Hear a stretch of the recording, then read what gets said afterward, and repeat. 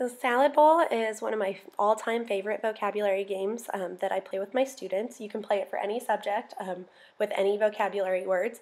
The first time I played this game was at one of my friend Beth Hubbard's Christmas party, and I thought it was so fun, and I also thought it would adapt really well into the classroom. So ever since then, I've used it over and over and over, so I'm going to give credit to Beth Hubbard for teaching me this game. Round one, you describe the word.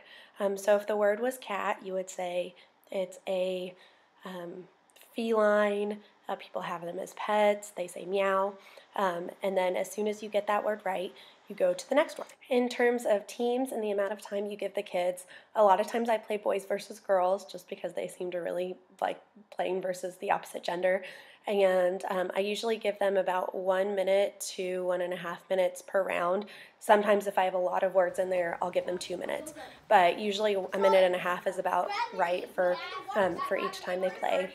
They might not get through all of the words for that round, so if they get through the 1.5 minutes or whatever amount of time I give them and they're not finished, what I'll do is I'll stop the clock, I'll let it go to the boys. They'll still have the remaining clues inside of the bin or basket, and then it'll go to the boys' turn, and then it'll go back to the girls until all of the clues are done that are in the bucket.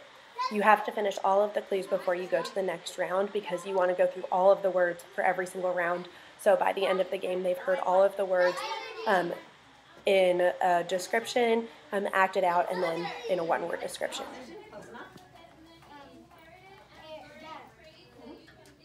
Gas? Water, vapor. There you go, vapor. It breaks it down. Decomposer. Weathering. Weathering.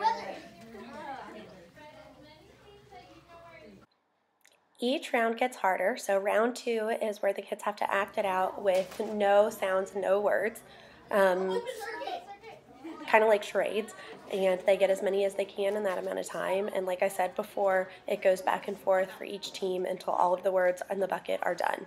If they use a sound or use a word or describe it, then that word is taken out and they don't get credit for that even if the team guesses it. Spring on! Spring field! Gravity!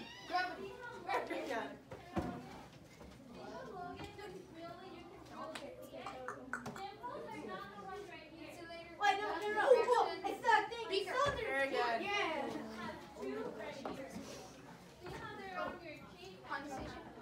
No. Matter mass? Spring scale.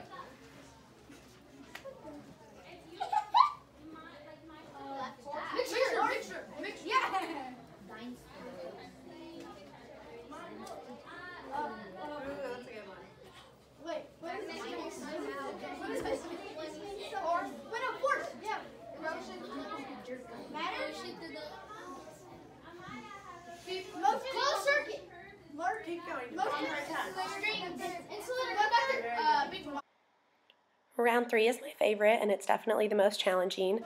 The kids have to think of one word to describe the word that they picked out of the bin. So for example, if they pick out the word cat, they could say meow, but if the team doesn't guess it, they can't change the word. So they have to think really hard about the word that they're going to give and really give a good description.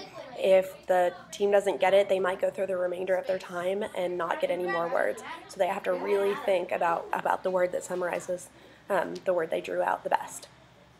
And then they'll go through this until they get to the end of the bucket. But by this round, they've heard all of the other words 2 times already, so they should know the words that are in there, and it'll help them be able to guess which word it is. Maybe erosion. Very good. Very good, Yasna. All right, boys. Ruben. Mendoza. Represent for the Mendoza. Good job, Yasna. That was a lot. So, Kristen, you already got hers? 32 to 29. All right, boys. Voices off. Girls, make sure that your voices are off and you're not distracting the boys.